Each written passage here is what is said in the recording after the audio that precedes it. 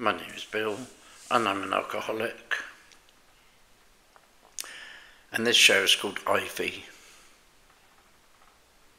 In our fields and down our lane is a wonderful mixture of old English trees you'd expect to find in our part of the country.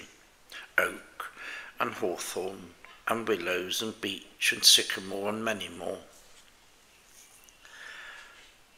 Where their smaller cousins ply for hedgerow space, the blackberry, rosehip, ivy and cowslips.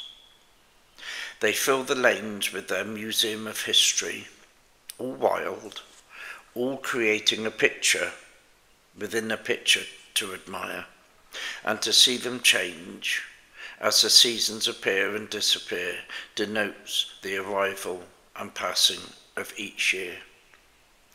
Ivy has, I suppose, a life that is probably as close to my alcoholism as it's possible to get, where, like my alcoholism that started with one drink, the ivy started growing with one tiny shoot.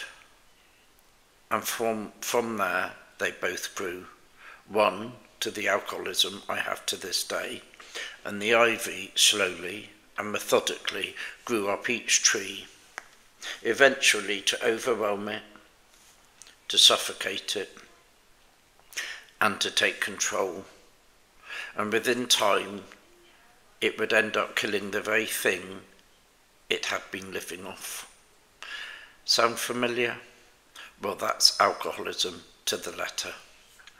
And even if you cut the ivy back around the trunk, it would regrow and continue its march of dominance. Just like if I stopped drinking for a few days or even a month, eventually I'd be back to my abnormal drinking within no time.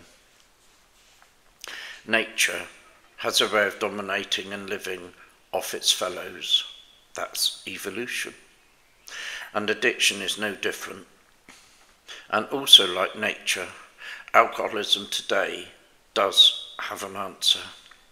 It isn't a one-size-fits-all answer, but it has a proven method of success, where a change in our outlooks, dealing with our consequences, changing our actions and altering decisions made around our manageability can alter and eventually curtail the relentless march of our addiction to alcohol.